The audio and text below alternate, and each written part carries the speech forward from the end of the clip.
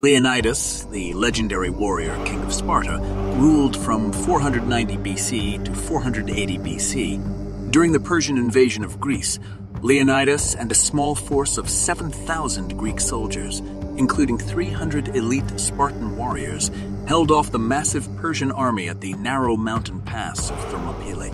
Despite being vastly outnumbered, they fought bravely and inflicted heavy casualties on the Persians.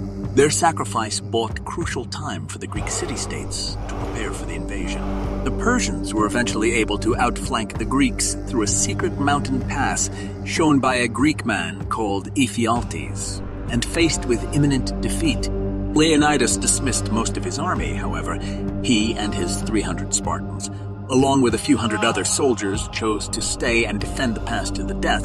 His courage and sacrifice continued to be celebrated as a symbol of bravery and resistance against tyrants.